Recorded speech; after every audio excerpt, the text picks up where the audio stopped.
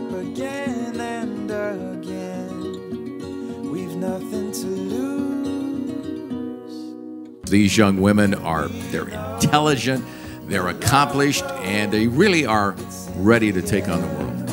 It's in the air, we follow the sun's glow. Would you please give a long and hearty round of applause to my friend and the oldest living Rose Queen, Margaret Huntley Main. When you accept the crown of the Queen or the tiara of the Princess, you are automatically an ambassador of goodwill for the city of Pasadena and the Tournament of Roses for the rest of your life. 771. That's the number of young people that went through our interview process this year.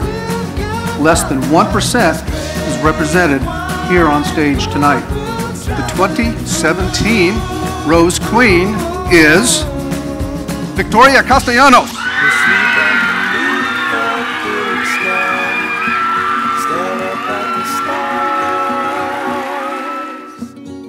Probably never realize how lucky we are.